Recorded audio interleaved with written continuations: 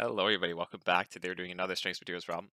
And this problem is going to be dealing with principal strains and maximum shearing strain, which is something we haven't necessarily covered yet, but we have a lot of videos that are going to help us to explain what's going on with a problem like this. So the problem that we're going to be solving today is as follows. The strain components at a point in a body are normal strain x equals to positive 1200, and we remember that it is unitless, but we're considering the 10 to the negative 6 power for micro. Similarly, we have epsilon y, or normal strain y, equals to negative 600, and the shearing strain xy is plus 900 microradians.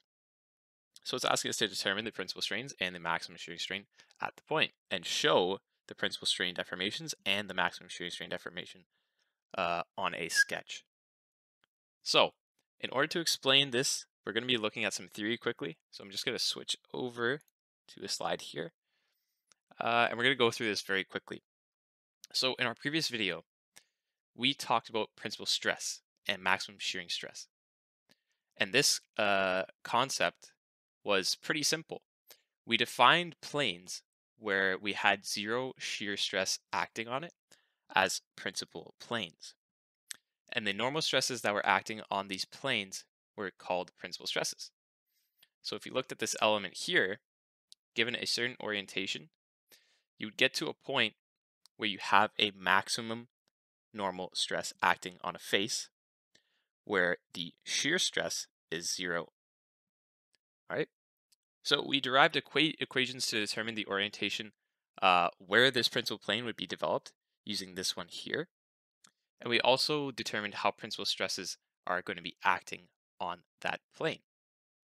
We then looked into the concept of max in plane shearing stress, which is taking a 45-degree angle from that theta p that we already had, and determining what the shearing stress would be on that inclined face for a max in plane shearing stress. And then we later looked into max shear stress considering sigma p3, or your third principal stress, because we know for principal stresses, 0 has to be acting as one of these stresses. So if we consider different orientations for that triangular element we were analyzing, we could actually determine an absolute value for the max shear stress that could develop on this inclined face.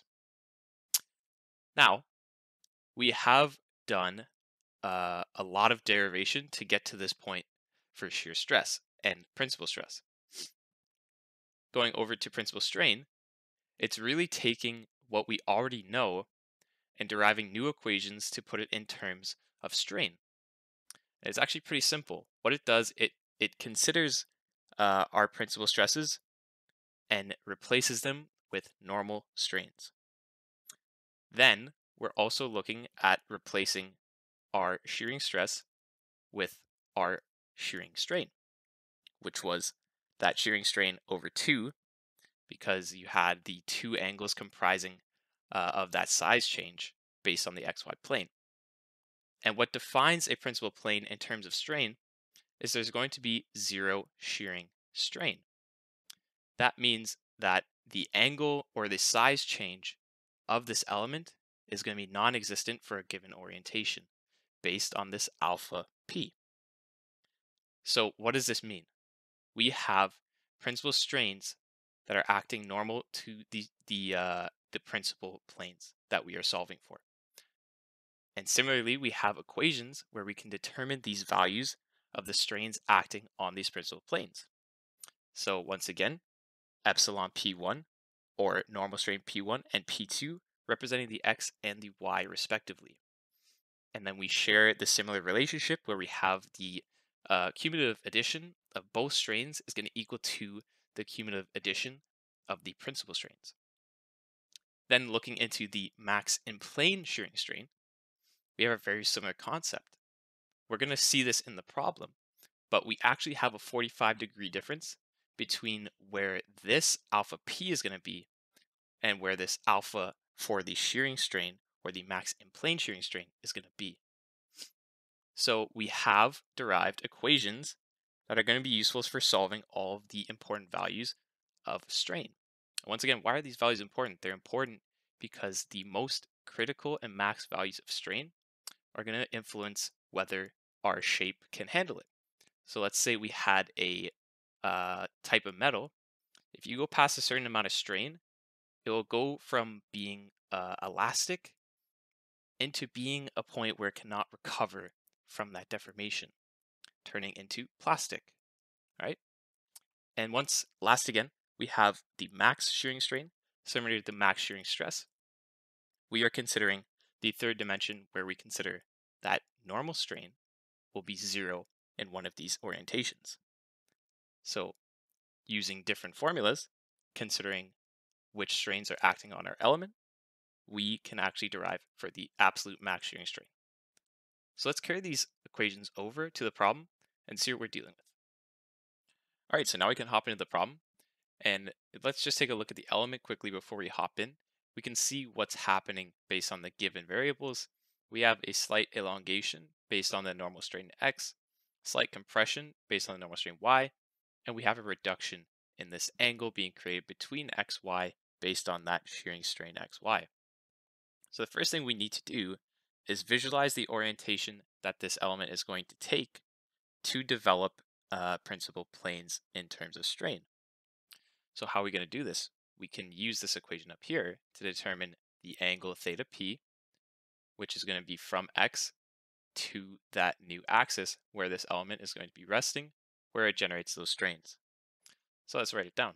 We have tan 2 alpha p is going to equal to the shearing strain xy over normal strain x minus normal strain y. And if we isolate for this alpha p, you're going to be left with 1/2 for this 2, the tan inverse for tan, and we are simply plugging in the variables that we have. So shear xy is given as positive 900. All of our units are in the same micro, so we don't need to do any conversions, and we have epsilon x minus epsilon y, which is a negative value, so we're doing minus 600. Solving for alpha p, we will be left with 13.28 degrees, and we're left with a positive value, meaning that we are going counterclockwise from x. So let's visualize what this looks like for our element. All right, so now we have the new orientation for our stress element. We can see that we have a new coordinate system to consider, which is very similar to our previous video on strain transformations, where we're looking at n and t respectively. But now we have that ET or epsilon t or normal strain t is going to equal to your principal strain 2, and your normal strain with respect to n is going to be your principal strain 1. What the heck does this mean? This means that there is no shear strain developed. There is only strain values with respect to the normals here, and we can go ahead and solve for what these maximum values are going to be. And we have equations to do this. So let me just put that right there. Let's solve first for epsilon p1 or normal strain p1, which is with respect to the n direction. So it's pretty much just plugging in the values that we already know. So you have 1200 plus, and then we have that minus 600, and we divide that by 2. And for p1, we are adding, and we're going to take the root. Hopefully I can squeeze this all in here.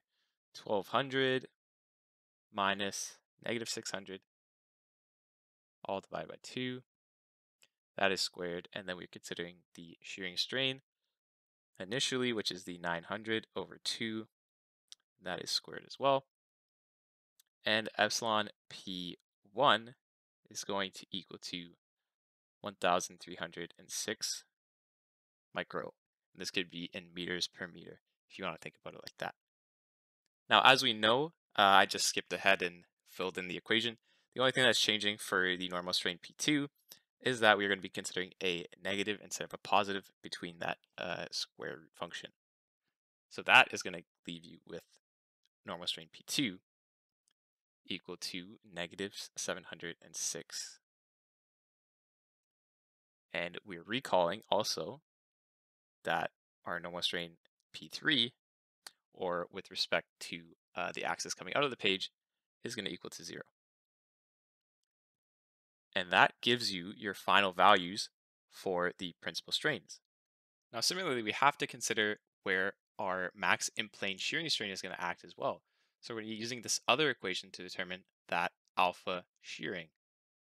And it's a very similar thing where we're taking that tan to alpha shearing, which is equal to the negative of epsilon x initially given minus the epsilon y over the shearing strain xy. And it's a very similar solving process where we are determining that angle by taking 1/2. This will now be negative due to this sign though, and we're taking the tan inverse of what is given to us. So what's given to us, we have the 1200 minus the negative 600, and we are dividing that by the 900 shearing strain, which is going to equal a value of negative 31.72 degrees. Or if we wanted to consider this as a positive angle, we would add 90 to it in this case, which would be equivalent to 58.29 degrees. If you notice, between these two angles, they both have a difference of 45 degrees between them, which is something we discussed a little bit earlier in this video. So let's plot what this orientation of the element is going to look like now that we have solved for this angle. All right, now that we have the max shearing strain distortion plotted in the sketch here, we can go ahead and take a look at what the values are that we're looking for. So we can first consider the max in-plane shearing strain, which is going to simply equal to epsilon P1 minus epsilon P2. And we remember what these values are. We had 1306 for normal strain principal P1, and then we had the negative 700 for normal strain P2. Solving that, you're going to be left with 212 microradians. Then we could take a look at our conventions that we have for determining the max shearing strain, and we notice that we have a positive and a negative principal strain for P1 and P2, thus meaning that the first condition is the one we're going to be looking at to develop that max shearing strain. And we can see that it's the exact same formula. So for our case, max in plane is going to equal to the absolute max shearing strain, which will equal 2012 microradians. But does the sign check out for this this calculation? We need to determine if the value of the shearing strain is going to be positive or negative, and we can do so by considering the same formulas that we've looked at before for the shearing strain of NT. And what did that formula look like? We had negative epsilon x minus epsilon y sine 2 theta n plus shearing strain, xy cos 2 theta n. What was this theta n? This theta n represented the distance or the angle between x and n. So let's plug in this 58.29 and see if we get a positive or a negative sign for this value.